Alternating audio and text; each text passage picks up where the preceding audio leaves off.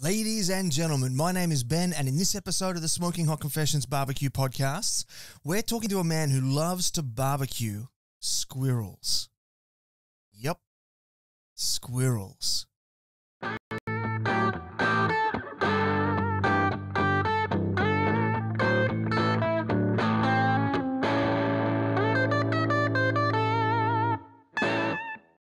Hey family, I hope you're well wherever you are and you got that thin blue smoke rolling. Today is a really interesting episode of the Smoking Hot Confessions Barbecue Podcast. We're talking to a fella called Joe Wilson. Now, he's based out of Arkansas in the United States, and he's the CEO and the founder of Steaks for Sheepdogs and the World Champion Squirrel Cook-Off. He's a self-described fire master, meat sculptor, preacher of meat gospel, and the number one enemy of the vegan. So I think this is going to be a cracker of an episode.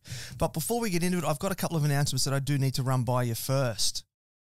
First up, Christmas is just around the corner. So if you're looking for some top quality merch, we got some hoodies, we got t-shirts, we got caps, we got beanies, we got some beautiful tumbler mugs there that are going to keep your cold drinks cold and your hot drinks hot.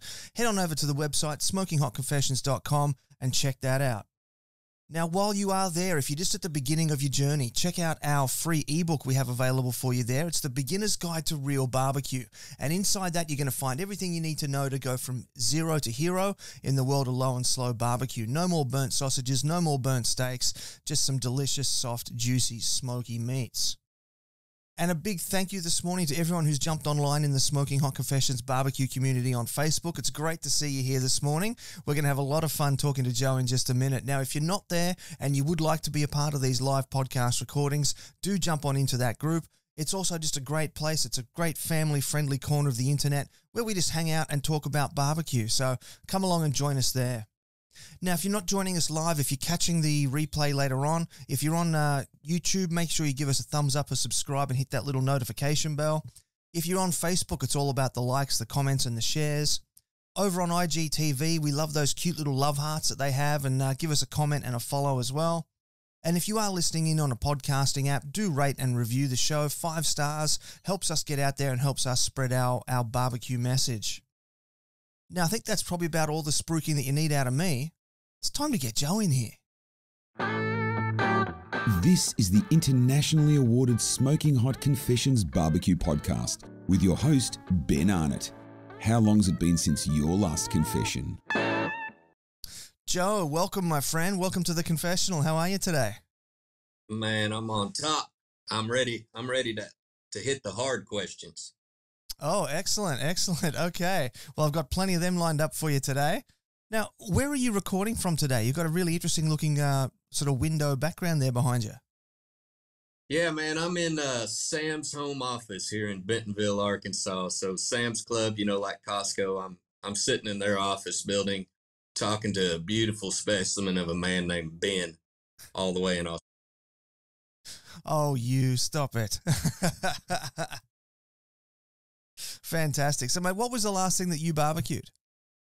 Man, I worked on some Kansas City strips just last night, but on Saturday I went ahead and I started the process of making a beef shank pastrami. And so I took the whole leg from below the knee to the hoof and I've trimmed it off and I've got it soaking in the fridge right now. And, my goal is come next Saturday to cook this thing low and slow and kind of make like a caveman club of pastrami out of this deal. Mate, that sounds fantastic. Do you have like a pre-mixed brine that you like to use with it, or are you coming up with your own thing? No, it's just a brine that I came up with and I've been successful in the past.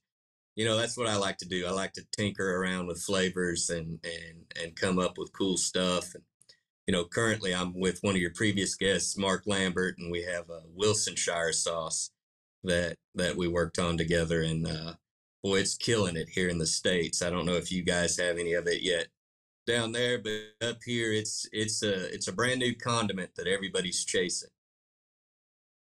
Mate, that sounds fantastic. I do think I remember Mark mentioning that when I was talking to him there a few weeks ago. That's a really interesting sounding sauce there. Bit of a take on the Worcestershire sauce. Yeah, I tried to make one easier to say. And, I was one day and they had the top 10 words that Americans had a hard time to say. And one of them was that word, which you just said, Worcestershire sauce. And so I thought it'd be a lot easier if I just went ahead and called it Wilsonshire sauce. And I started a fermentation, took me about 3 months. And once I got it done, I bottled up about 20 bottles of it and sent it across the country to people I thought would appreciate it. Mark was one of them. He took it out that weekend and got a solid walk at a state cook-off. And he called me the next day and he says, I need more of it. I told him he wasn't going to get it because it took, 90 days to make. And last year we went ahead and started producing it. It's a commercial product. Man, we sold out of the first 2 batches.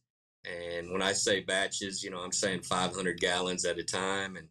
And so it's been a successful product, man. Mark Lambert's a great guy to mentor off of. And a lot of people probably don't know, but Lambert's stuff is in so many stores in the US. I mean, you could go to big retailers, small retailers, and if Lambert's name on there, people are buying it.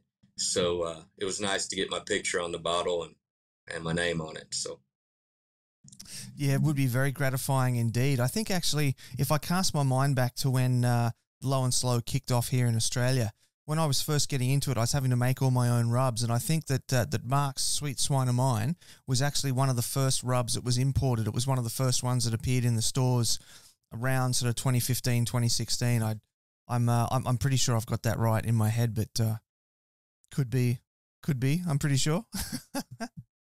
He does a lot of stuff. yes, he does. And not only that, man, I always look at these barbecue superstars and stuff as legends of the sport. But, I kind of think, hey, if I was really into NASCAR, how many times would I get to meet the driver? Not very often, right? And barbecue is one of those things to where you could walk up to the best in the business, strike up conversation, and more than likely become friends with them.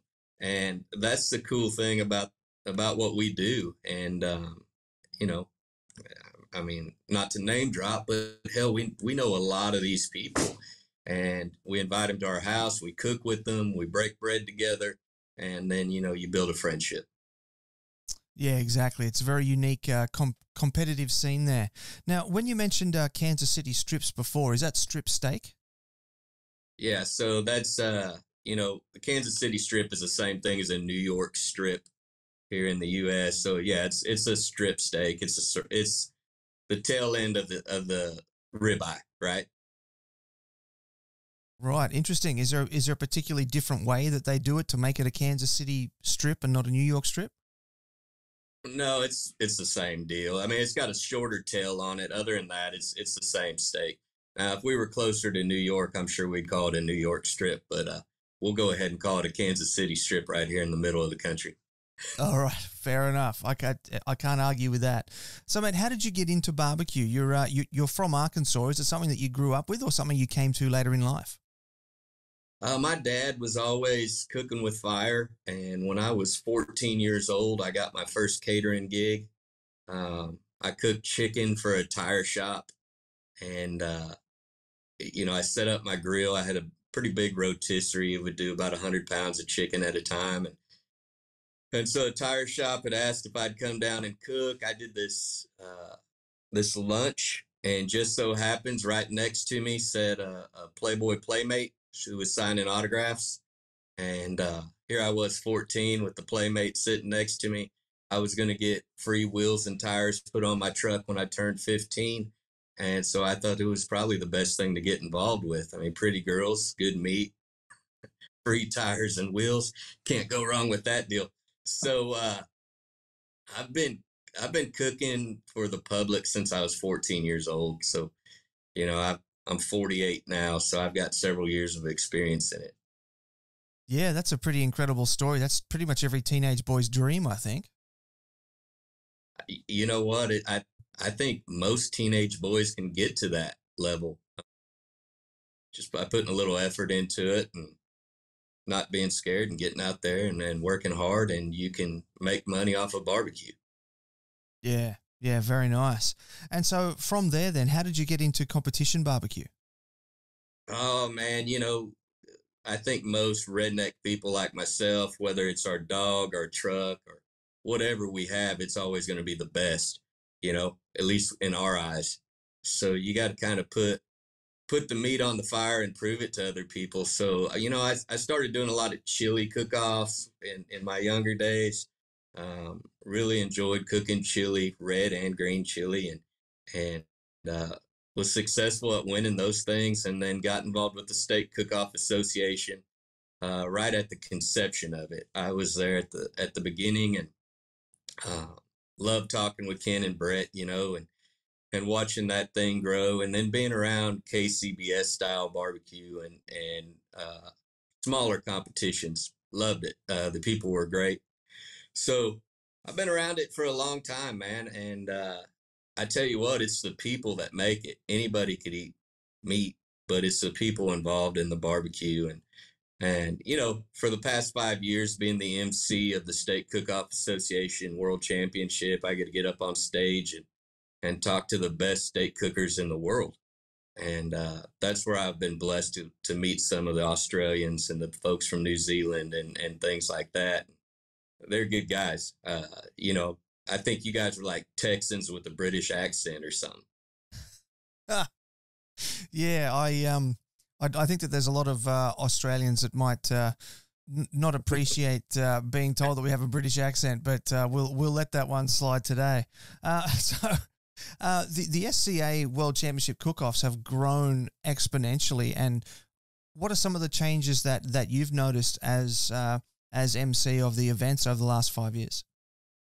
Well, man, whenever it first got to Billy Bob's in Fort Worth, I think we had 100 teams, and we thought that was the pinnacle. And then it progressively got bigger. We're at the point now to where there's so many state cook-offs every weekend that it's hard to get 60 or 80 guys at one of those things like we were getting a couple of years ago. Now you're getting 35 or 40 guys at or teams, male or female, at these events, and that's kind of a big show. Occasionally you'll get these monstrous deals like when you get down on the coast or something, everybody wants to party on the coast. But for the most part, 35 or 40 teams is what you're going to get anymore, and that's a big cook-off these days. Yeah, it's good that you're still able to have cook-offs. We're not able to get to cook-offs just at the moment, but we're hoping to get there soon. So, mate, tell me about the World Champion Squirrel Cook-Off. How did that come about? That sounds really interesting.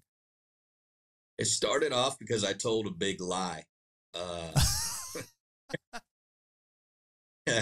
That's the truth, man. I had Andrew Zimmern from Bizarre Foods call and wanted me to host the Ozark edition of Bizarre Foods.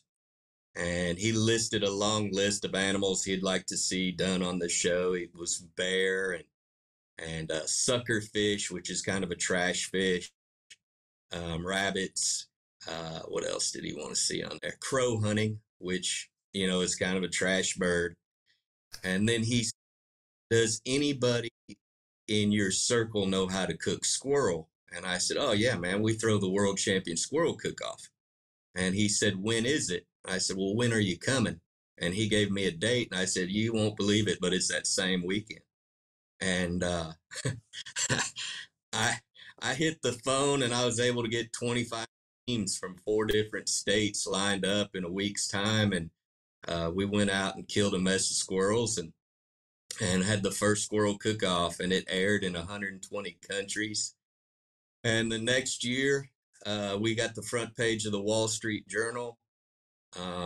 After that, every media company started hitting us up and wanted to showcase what we were doing. The Squirrel Cook-Off was kind of my way to show people that you could take the smallest animal and feed big groups of community.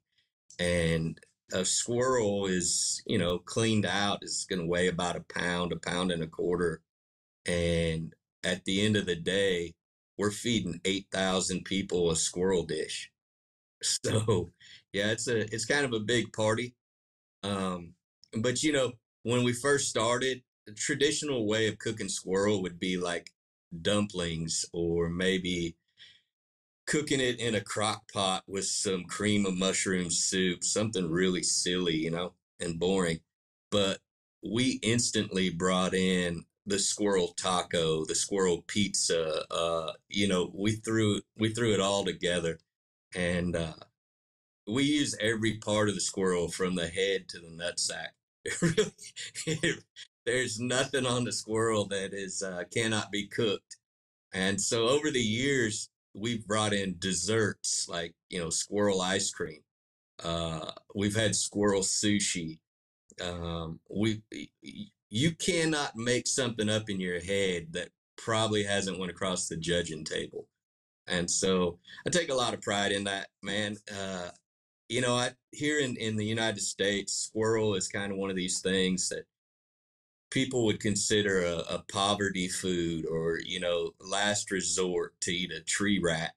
And so I had to come up with good names for it. We call it limb chicken, tree bacon, the tofu of the woods, right? Because it'll absorb any flavor.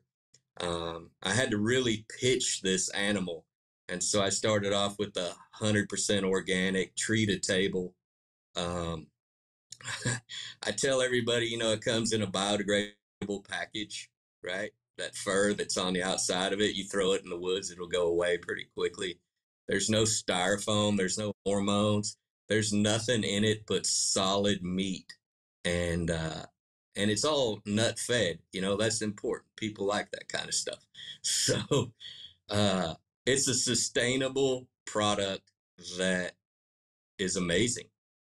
So I'm sure you got a bunch of questions, Ben, on squirrels.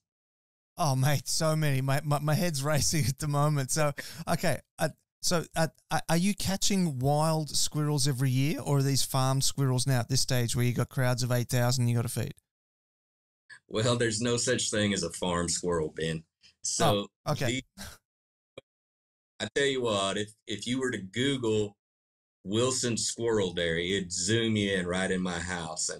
And I've got a big metal sign by the front of the house that says I have a squirrel dairy. There's no such thing as a squirrel dairy, Ben, but I've got a sign that says that. And I get countless people call and ask if they can tour the dairy. And I tell them you got to milk the squirrels when they're climbing down the tree. And we just fill a little thimble. That's all we can get out of one squirrel, is like a thimble of squirrel milk. But I tell them it's got a higher butter fat than like blue whale. So, so to answer your question, circle back to what the question was. The question was, do we raise these squirrels or do we hunt them? You said trap. We go out and we shoot squirrels, and they live in the trees, and so we'll walk around. We'll take our kids, we'll take our dogs, we'll make our necks hurt from looking up in the trees all day, and we'll harvest these squirrels. And so that's the way it works. Hundreds of people who have never went squirrel hunting have went squirrel hunting because of the Squirrel Cook-Off. Because either you got to know a guy as ugly as I am, or you got to go out and take care of it yourself. And how many squirrels do you need to feed 8,000 people? I'm guessing like 8,000 squirrels. Pretty much all of them. we pretty much need all of the squirrels to feed all those people. Man, a good answer would be, I don't know, it's probably going to take 800 to 1,000 squirrels.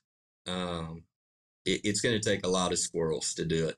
But the rules of this competition is 80% of the protein inside your dish, 80% of the meat has to be squirrel. Squirrel's an extremely lean meat.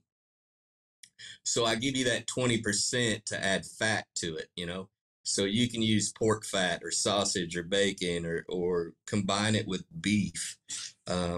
We've had teams make squirrel and rattlesnake sausage, It's kind of a predator and prey type deal. So they'll grind up Wow. rattlesnake squirrel and combine it.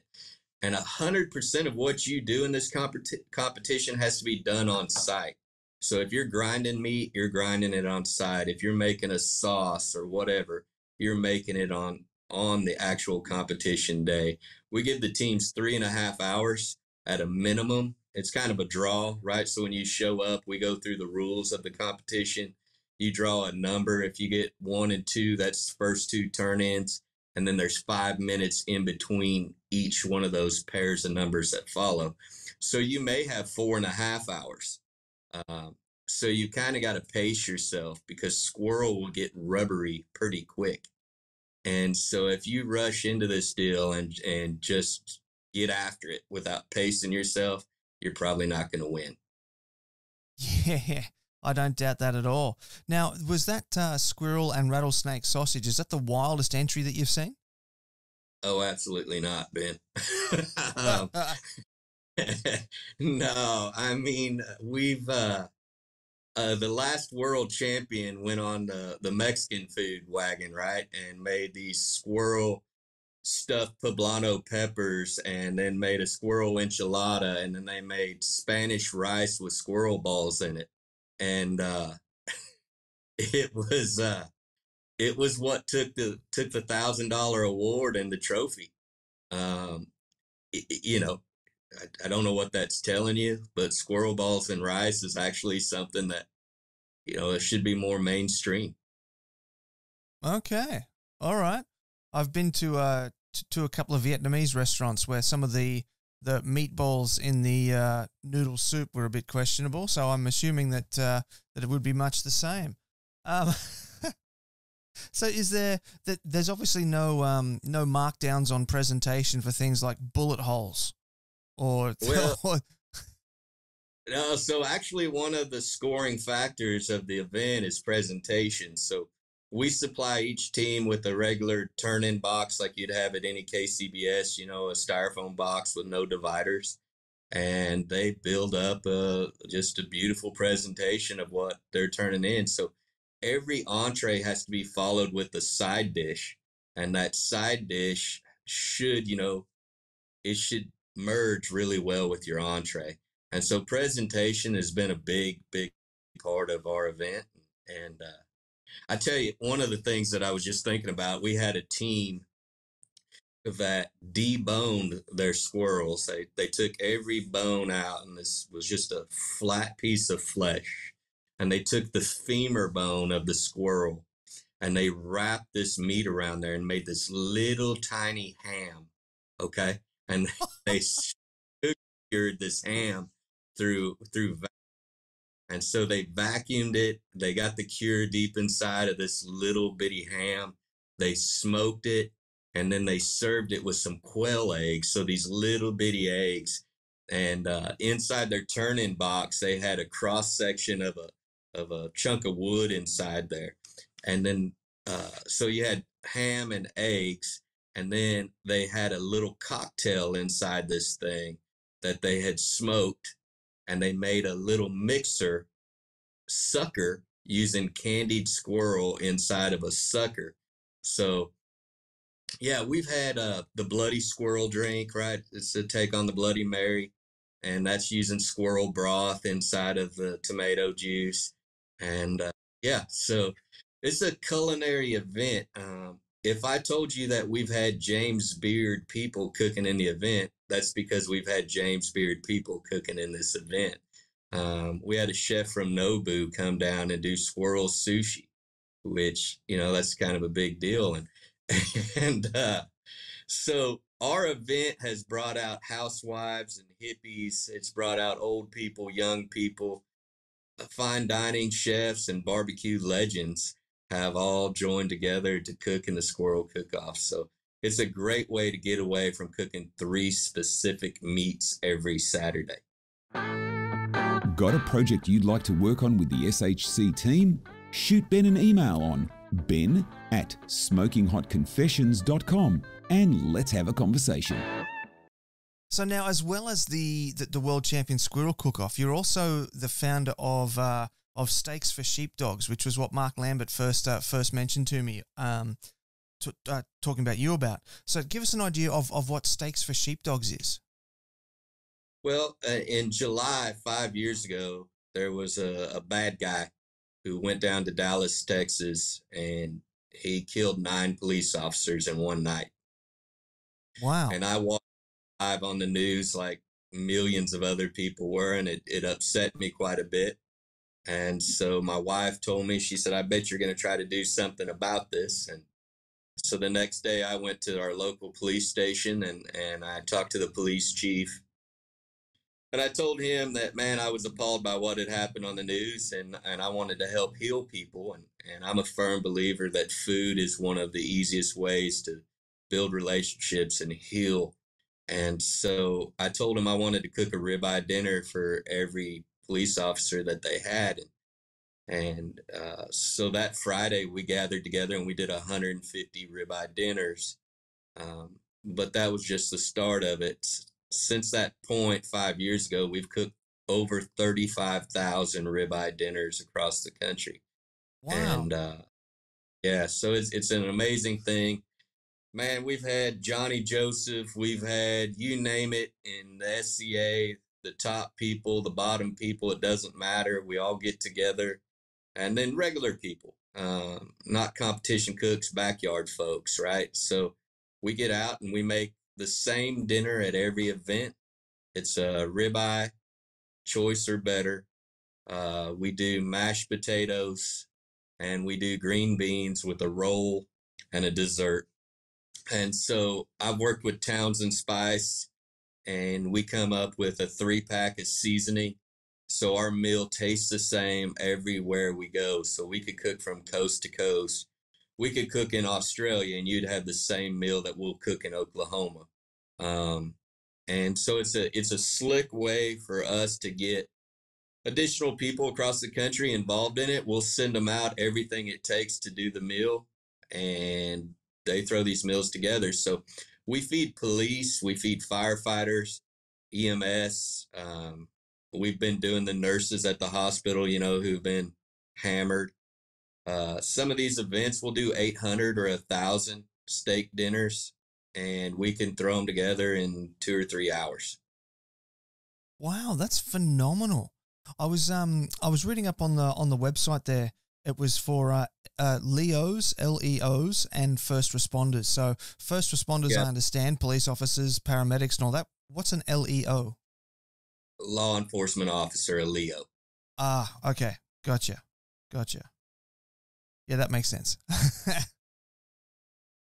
Yeah, so you it's almost like drop shipping a charity event almost. You just post everything out to people that want to put it on. Yeah, so we've worked hard at getting what we call like a district representative. And so we'll have them in the northern part of the country. We'll have them in the south and the east, all over the place. And when an incident takes place, well, they're our point guy. And so we've worked out a plan on what it takes to do it. I mean, it's real similar to Operation Barbecue Relief, right? It's the same style deal.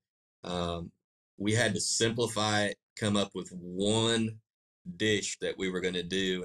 And here, I'll be honest with you, Ben, a steak dinner, most of our law enforcement officers, most of our firefighters, they can't afford it.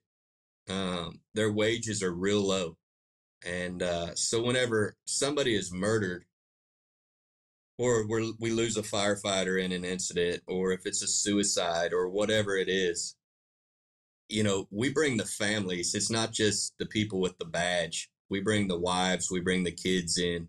And it's the only time they get to sit around and have this world champion steak dinner. I mean, matter of fact, most of your listeners have never ate a world champion steak dinner. They've ate a real good one, but they haven't had one cooked by the world champions. And that's what Steaks for Sheepdogs brings. There's times we'll have multiple world champions standing around the flame and cooking these dinner for these people. So it's real cool because, we've been at events to where there's, a son of a police officer lost his father, and we'll take them out, bring them around the fire. Lambert and Eric Hodson from Boars Night Out, took this 9-year-old boy whose dad was killed the weekend before, and taught him how to cook a world-class steak. And those are things that these kids will never forget. And we bring people closer to the flame, and that's kind of the goal. Mate, it sounds like just incredible work that you're doing there. So that's my hat is off to you, because that's some great stuff. So what was the biggest single event that you've ever done with Steaks for Sheepdogs? Oh man, we've 1,000. 1,000 is probably as big as it gets. It's just hard. We volunteered to go up to New York City, but I tell you, the complete circle on this would be to get back down to Dallas and do it for those people. And that's a big number. I don't even think you could imagine how big it is, but it's about 20,000 dinners if we had to go to Dallas. And so if there was any place in the world that you could do a 20,000 steak dinner, it's going to be in Texas, because that's what people do day in and day out, is cook steaks. And so at some point we're going to find our way to Dallas, and we're going to do 20,000 steaks. When someone asks how many steaks can we do, it's always, we'll do as many as you want to put. As many people can sit there, that's how many steak dinners we'll cook for people. Yeah, well, it's only a couple of minutes per steak, isn't it? It's not like you got to tell people to wait another 8 hours for another brisket to come on. So, yeah, I can see the appeal of doing it with steak. Yeah, and so, when we first started off, I had a big grill called the Meat Coffin. It'd do 150 ribeyes at a time. We'd put 4 or 5 guys on the meat coffin, and we'd start slinging meat. But over the last couple of years, I found out it's a lot more communal if we're bringing out the Hasty Bakes and the PK grills and the Webers, and everybody gets to stand around their own fire. The steaks are all going to taste the same because we prep them all the same. And one thing that we do at this event is, say we have 500 steaks to do, we'll go through and we'll sort through the 500 steaks, and we'll pick out the very best one.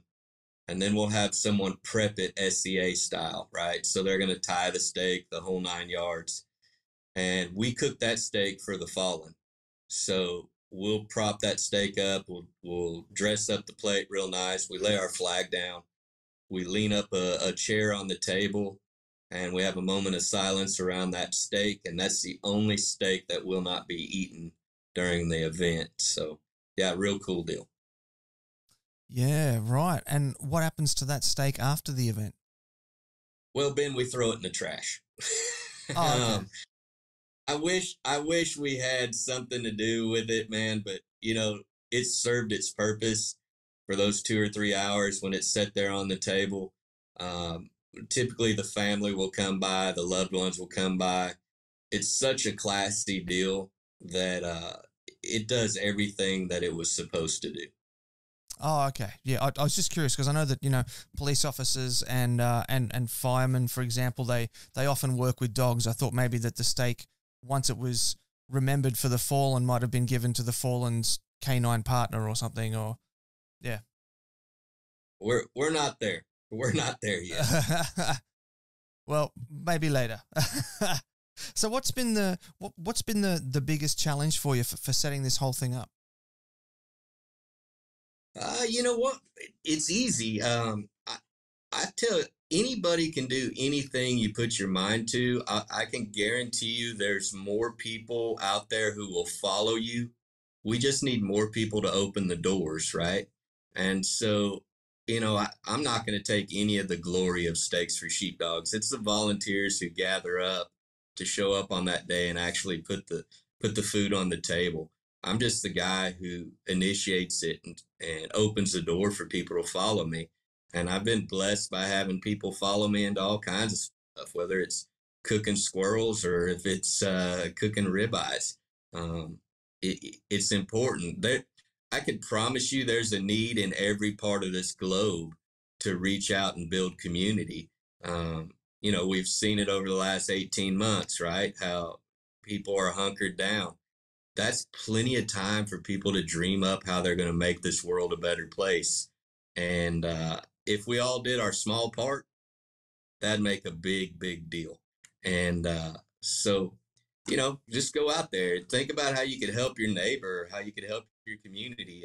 And that's what we do. I have no plans on solving police violence. I don't have any plans on solving hatred towards cops or any of that stuff. I just think that if I could bring people together and see that we're all human, that maybe there's a chance I could change a person or a few people. It's impossible to make everybody like anything. You know what I mean? So it's just, let's just do our part at changing one and see how the dominoes fall. Yeah, it's got to start somewhere, doesn't it? So you just pick one thing and work on that, and then and it'll grow from there. So what future plans do you have for Steaks for Sheepdogs?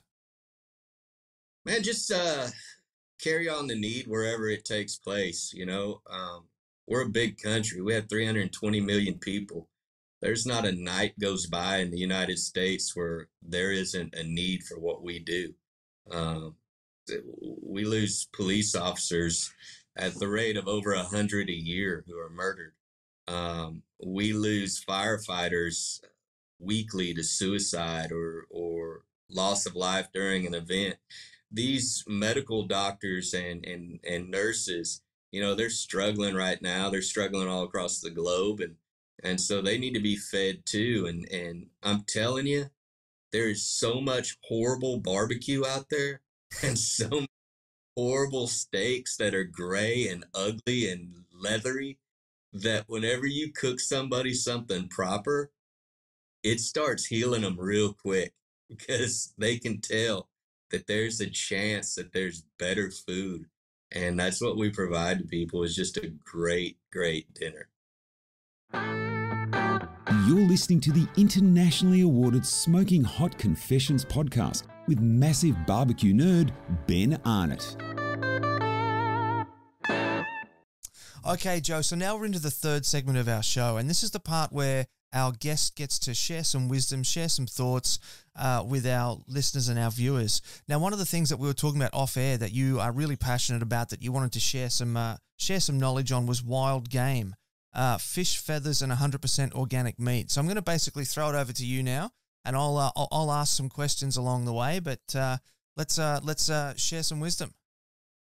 Yeah. So here's how I look at wild game. I look at wild game as, like, if you were to harvest a wild boar, that's actually what pork is supposed to taste like.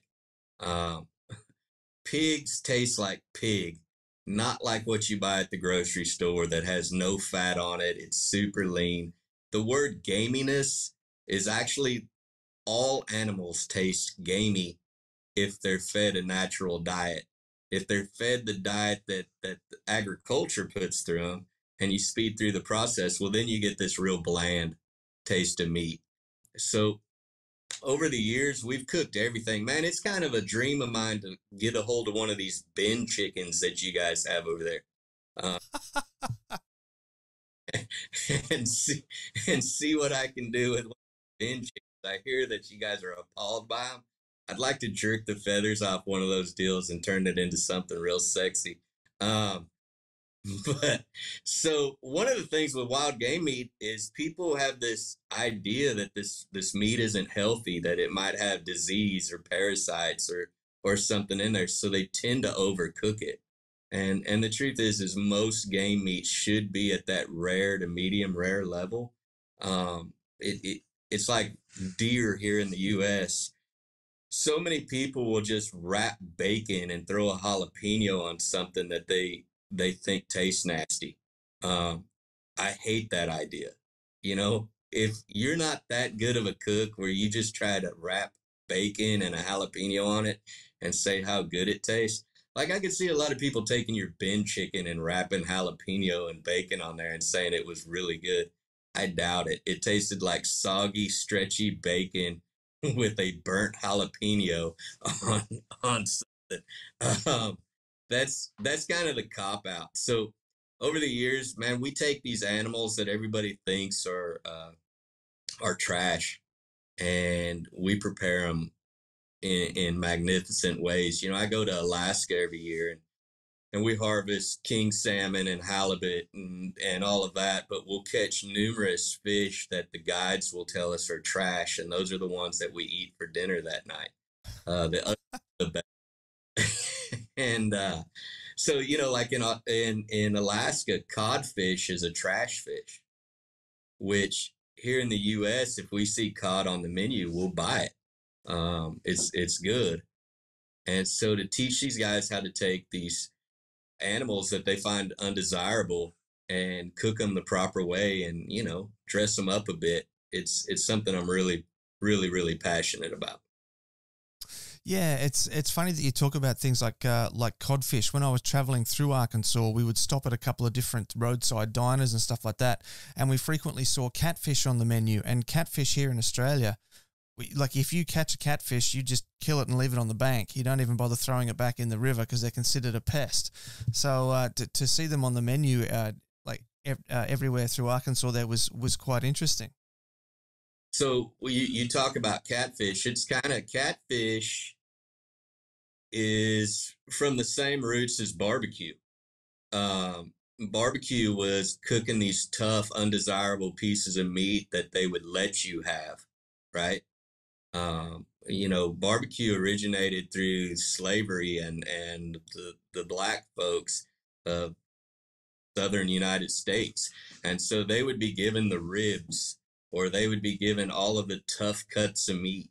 And these people learned how to go low and slow and add sugars and add flavor to it to make it desirable. So catfish is the same exact deal. Catfish is a southern delicacy.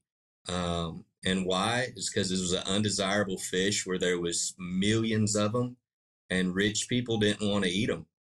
And so we learned how to fillet them properly, take off the red meat, right? And then you get just a white piece of flesh that you could batter and fry. Or we have a chef here in town who actually makes catfish pastrami.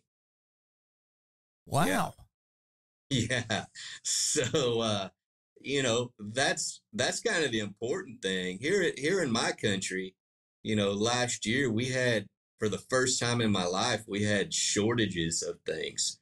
And, I get a kick out of seeing Australians when they come to Fort Worth and they go to the grocery store and see the abundance of stupidity that we have at our stores. And we'll have 40 kinds of pickles because somebody won't eat a pickle unless it's cut like a spear, or they only want a pickle cut like a chip. We're really, really spoiled. And whenever this thing happened across the globe and things started disappearing from our shelves, people got scared, because the reason why they were scared is they had no ability to do it themselves, right? They had no idea how to pickle something. Our butchers were backed up 18 months. So even if you had livestock, you couldn't get your livestock slaughtered and packaged. And most of the people raising livestock have no idea how to cut it. They know how to feed it. They don't know how to do the end game. And so earlier this year, I started a class, and we took a lamb and we showed people how to process the lamb and cut it into retail cuts, and showed them how to make sausage and cure the lamb and do the whole 9 yards. Because if you can do it on that lamb, you could pretty much do it on anything. So the one animal that's always been available in the United States has been the squirrel.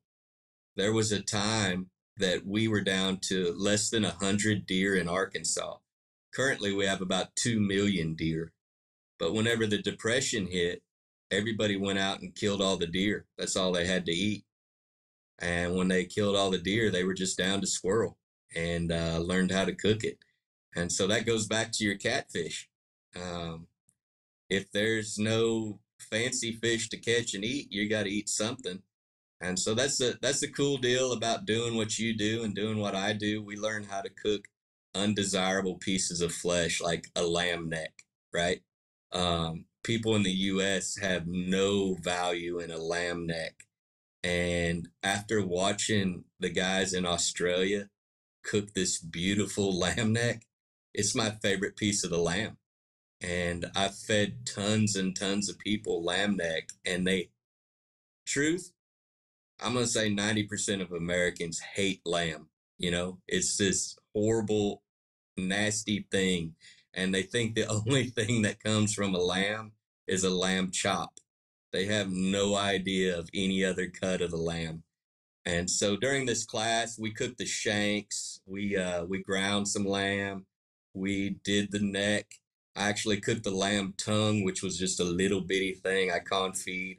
And so yeah, it's a cool deal. So that's what wild game means to me. It means you always have a chance to eat. When you can't buy it at the store, there's something out there. Whether it be that catfish or be the squirrel, there's something you can put on the table and feed your family and make it through whatever bad time they throw at us. Yeah, it's interesting what you're just saying about the deer in the forest and in hard times, people going out to the forest. I grew up on a farm, and so we used to process our own cows and goats and sheep and things there as well.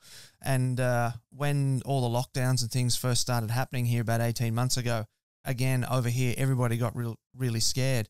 And I went out to the camping and the army disposal store, and I bought all these, water purifying tablets and hunting slingshots and all that sort of stuff. And my wife's like, "What are you going to do with that?" And I said, "I'm going to do what I did when I was a kid." Yeah. If we have to bug out of here, then, we're going to be eating possums and birds. So that's what's happening. So yeah. And that's how I try to teach my family and I teach my friends. There's plenty of stuff to forage. The people before us did it, and we just got lazy. If it's not in a package and you can't put it in the microwave, or, I think that's like part of the glory of barbecue is you build enough patience to sit and wait 8 or 10 hours to eat something. There's nothing left in society that takes 8 or 10 hours, right? You get completely upset if it takes an hour to do anything. Whether it's the guy changing your oil or how long you wait at the doctor or whatever it is, you're upset about it. So barbecue, especially low and slow barbecue, teaches us patience. And that's very human to have patience, right? And as a society, we've plumb lost it. We get mad at stupid things. And so, that's glory to barbecue, man. I think that's part of the brotherhood is you're around other people that have patience, and that's a good thing. yeah, you're not wrong about us losing all our different skills and things, and that knowledge and that understanding of where our food comes from. As I said, I grew up on a farm, and I was making a joke one day with my son. I was saying, look, if that cat pees on the carpet again, then that cat's going on the barbecue. And my son, who was he was eating his dinner at the time, holding a lamb chop in his hand, waved it in my face and said, "Daddy, we don't hurt animals." And I just, Those lambs and all the animals, they live a happy life. They just have one bad day. that's true, Right? So that's how I look at it. Yeah. And the other thing that you're really passionate about is 100% organic meat. Why is that? Well, because I tell you what, here in the States, it takes 5 weeks to raise a chicken, right? From the time it hatched out of an egg till the time it's wrapped in cellophane and put at the grocery store, that's a 5-week process. That's not very natural. There's not animals out in the woods that in 5 weeks are mature enough for us to harvest. And so it's that long process, man, of eating bugs and nuts and berries that adds all that flavor to the food. And there's nothing in wild game meat that's bad for you. It's clean protein. And it's the stuff that people pay extra for the package at the grocery that says grass fed. I've got news for people. All cows eat grass, right? And if they don't, they're never going to get big. So all cows eat grass, but it's the word organic by the USDA terms is so far-fetched. It doesn't mean that this thing has never had any artificial foods fed to it. The word free range means that maybe that chicken could see outside and step 2 foot outside of a barn. It doesn't mean that this chicken's just roaming free. There's a door at the end of the barn that if a chicken wanted to, it could walk out there, but not whenever you throw all the food right in front of its face. It has no reason to go outside. And so it's a gimmick. It's a way for them to get more money out of every pound of meat, and it's just a lie. A true organic meat is the stuff that you would go out and see in a natural area, a place where nature's doing what nature has done long before we got here. And that's what we started off eating. And there's a pretty good chance if you eat it every day that you'll live longer and be healthier. It's just, it's a circle of life, man. And I like being part of it. You're not wrong there, man. You're not wrong at all. All right, look, that's probably a good point for us to start to wrap this episode up. So I'm going to throw the studio over to you now. You can give some thanks, give some praise, give some shout outs to people that have helped you out along the way, and tell everybody where they can track down the World Champion Squirrel Cook-Off and Steaks for Sheepdogs online. So, I'd like to thank anybody I ever met. Everybody's built me to the point that I'm at today, and I feel blessed that I get to hang out with some of the legends of barbecue, and hey, Dan Greenwood down there in Australia, that old tree bark, solid stuff. I wish that we could get more of it here in the U.S. Dane, I like old Dane down there. That fella with the red beard. I like watching him cook stuff. Man, I'd love to come down to Australia sometime and hang out and cook with y'all. But truthfully, hey, all it takes is some fuel, a lighter, and some flesh, and you've got barbecue. That's it. I think as a general rule, we overthink this and make it more complicated than it really is. There's nothing wrong with salt and pepper. There's just not. I have 3 seasonings that I sell commercially. I've got the Wilsonshire, and my products are called Horsing Around. They're great, but you don't need them. You can do stuff with salt and pepper. And I just think that if we spend more time building bigger tables and smaller fences, we're all going to be happy. Yeah, there's some beautiful ideas there, isn't it? Particularly the bigger table and smaller fence. That's a personal philosophy of mine as well. Now, just quickly make sure that you do tell everybody where they can track you down on the internet. Man, just look me up, Joe Wilson, on Facebook, or you could go on the World Wide Web there and look up Steaks, the number 4, Sheepdogs, and you can see what we're doing on that. And all you got to do is a quick Google search, and you'll find all there is to know about the Squirrel Cook-Off. I'll tell you, I'm going to do something really stupid come April. The Saturday before Easter, I'm going to do the first rabbit cook-off, and we're going to be cooking the Easter bunny and doing the rabbit versus the hare race and doing Easter egg hunt. Look for me on CNN and look for my house being burnt down by PETA. I'm sure you'll see that in April. Sounds like a good time, man. Best of luck with it, and thank you very much for coming on the show. Thank you, Ben. Alrighty, family, there you have it. That was Joe Wilson from the World Champion Squirrel Cook-Off, Steaks for Sheepdogs. He's a character. He's an absolute class act of a man, and he's doing some great stuff to help the people that help us, particularly the LEOs, the law enforcement officers, and the other first responders as well. So if you do have a chance, get out there, do support them. It's a great concept, great idea, and he's doing some really important work there as well. How much fun does that Squirrel Cook-Off sound? I mean, seriously, that sounds wild. I really hope I can get over there one time. And as I was saying to Joe there, my wife's family is from Arkansas, so there's a good chance I'll be over there at some point in the near future. I just got to make sure those dates line up. That'd be pretty cool. All right. Now, before I let you go, just got to remind you of the announcements from the top of the show. We've got our T-shirts, hoodies, caps, beanies, all that sort of stuff available for you just in time for Christmas. We've got our free ebook available for you, The Beginner's Guide to Real Barbecue. That's over on the website as well. We've got the Smoking Hot Confessions barbecue community on Facebook. It's all about barbecue. We leave all the other guff at the door, and it's family friendly and it's barbecue focused. And the last thing, of course, is if you're catching this on the socials later on, do the thing for us. Give us the thumbs up, the likes, the shares, the comments, all that sort of stuff. If you've enjoyed the show, leave us a comment. Tell us what was your favorite part of the show. Things like that help drive the algorithm and help us spread our love of barbecue further and wider through the world. Now, that is all the time we have for today. So, until next time, take care of each other and keep on queuing.